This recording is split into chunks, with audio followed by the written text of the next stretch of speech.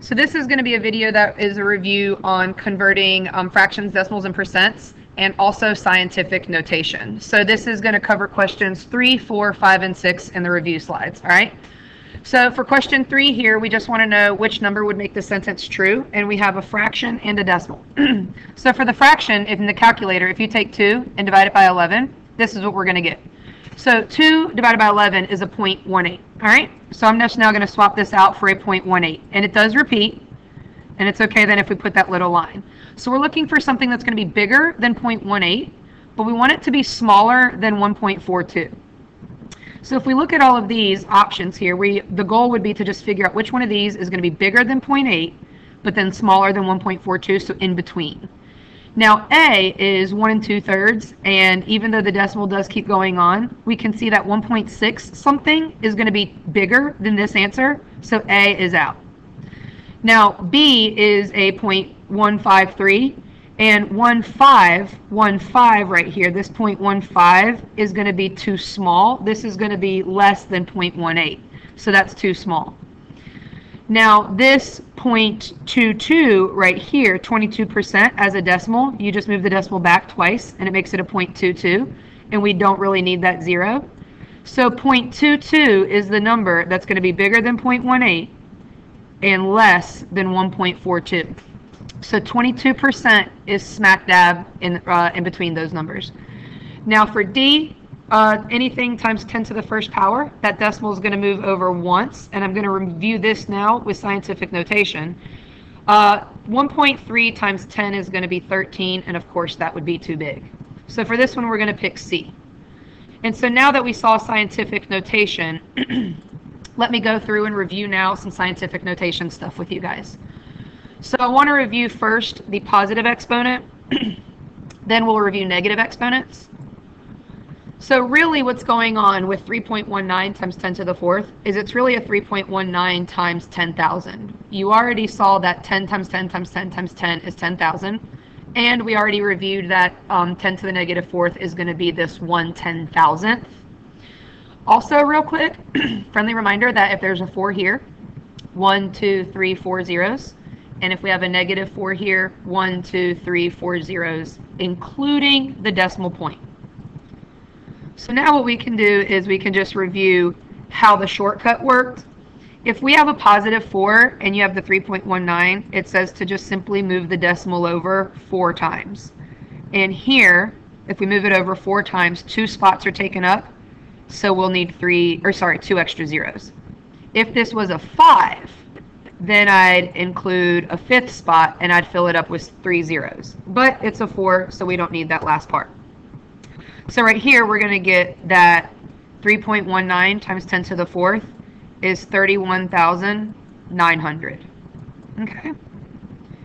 And that kind of makes sense because 3 times 3-ish times 10,000 is going to be about 30,000. So if it's a little bit more than 3, it should be a little bit more than 30,000.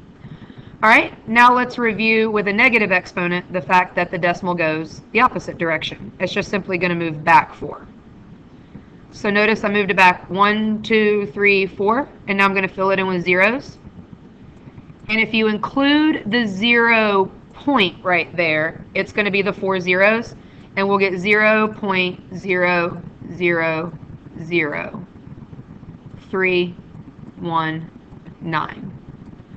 So you can count the 4 zeros there.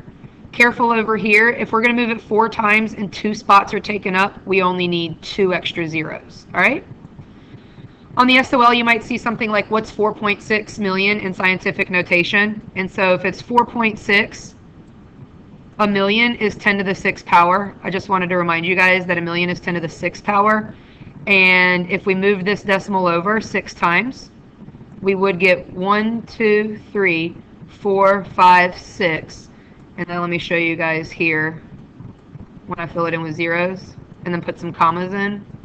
Every 3 places we put a comma, comma. So that's 4,600,000, which is the same as 4.6 million. All right, a couple more questions real quick. I just want to review, if you see a question like this, how to determine what the exponent should be. So now we're given the number in standard form. and we're going to try to write it in scientific. So this in red is standard form, and our goal is to write it into scientific notation. Now, I already reviewed with the decimals. You can count the zeros, and this is going to be an easy -2. And to help you see it, boom, 1, 2 moves. So that's why n here would be a -2. All right. Over here, the decimal starts out this way, and we're moving it 1, 2, 3, 4 times. So here, the n would be a 4. 3.2 times 10 to the 4th would move it 1, 2, 3, 4, and we get 32,000. And 5.1 times 10 to the -2, it'd move it back, and we would get 0.051. Now we have a couple more questions. We already did question 3 here, but I wanted to review scientific notation because it came up in question D, or in answer choice D. But now let's take a look at question 4, all right? We want to click and drag the numbers into the boxes so that they are in order from least to greatest. And you have a percent, a decimal, a fraction, and something in scientific notation. So I wanted to review a couple different methods with you guys. First, what I've done is I have just rewritten every answer as a decimal, all right? So this 6.7, I moved the decimal back twice, 1, 2, and that's how I got 0.067. This one was already given as a decimal. Now 6/9 reduces to 2/3, which is the 0.6 repeating. And we reviewed now with scientific notation the fact that this decimal is going to move back 1, 2, 3 times. So if it was right here, let me see if I can show you. If it was in between the 6 and 7, it went back 1, 2, 3, and there's the 3 zeros. Now some of you are decimal people, others of you are percent people, so I do have a row here of the percents just in case. So again, some of you might prefer this second chunk of numbers, you might prefer the percents. But the first number was already given as a percent, so there it is. Now 0.67, 67 hundredths is 67%. You just move the decimal over the other way twice. And same thing here, when moving this over twice, and it does repeat, and it is okay that we put the 0.6 repeating right there for the percent. And here, when I move this over twice to make it a percent, I'm going to get a 0.67%. And so now when we click and drag for least to greatest, I'm a percent person, so I'm going to see here that the 0.67% is less than 1%. So that's going to be clearly the smallest number. So you're going to click and drag in the slides the scientific notation problem first. Okay, so we took care of that one. Now 6.7% comes next, followed by the repeating. 66.6 repeating. It would round up to 67, but as it is right there, it's going to be smaller than the last one, which would be, oh sorry, that was actually 6/9. I should write the original form here, 6/9. And the biggest number in our list is the decimal that we were given, the 0.67. All right, so now you can click and drag if you need to. And for question 5, we now want to know which number is bigger than 1 2/3. So what I did was I took the 1 2/3 and I just wrote it here as a decimal. And so we can easily see 1.3 something is not going to be bigger than 1.6 something. Now this percent, if I move it over and make it a decimal, I'm going to get 1.66. So I'm going to write it underneath and then line up with zeros. We can see that right here, 0 is smaller than this 6, so we're not going to pick B. Now if we're looking for something that's bigger than 1 2/3, there it is, y'all. 7/3.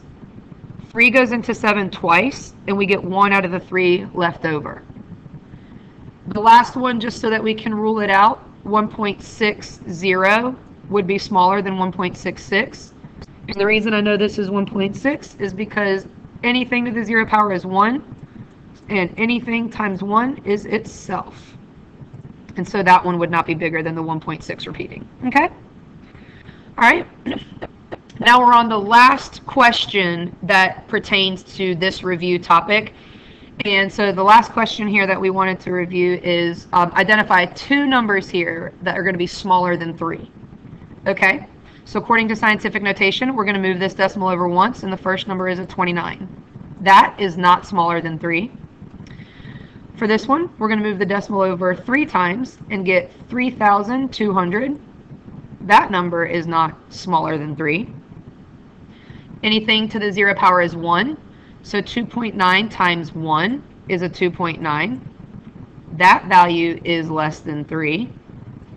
And here, if we move this one back twice, we're going to get a 0.032. And that one is less. So these two right here are going to be the numbers that we've identified as less than 3. And that concludes this video. Thank you.